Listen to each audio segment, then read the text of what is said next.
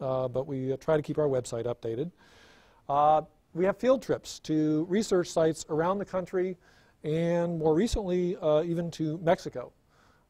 Students apply for these trips. They're announced. The opportunity to go on them is announced through the website and through email and other means. Students apply and they get selected, and it's typically, I think, on the order of 20 students. They get to go to a wide variety of really interesting research sites. Some I would love to go to myself. They've been to places as far apart as Alaska. Next month they're going to Puerto Rico and various other places. There's also travel awards to the ESA annual meeting. This is for undergraduates. All these are for undergraduates.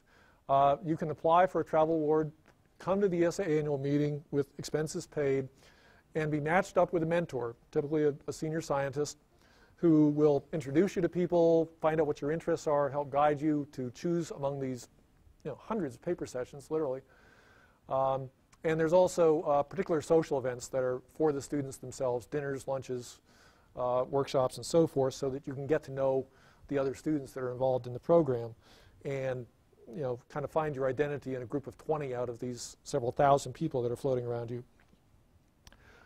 There's also an annual leadership meeting where a number of the SEED students and the staff and our advisors in the science community get together somewhere for several days and explore what's the program doing right, what could it do better, what new direction should the program follow.